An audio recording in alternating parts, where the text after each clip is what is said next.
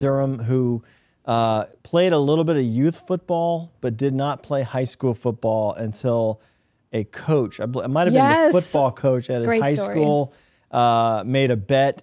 He wanted him to come out for football, and Payne's like, nah. And he goes, I'll tell you what, they were in the gym with the basketball, and he said, if I hit this three-pointer, you have to come out to a practice.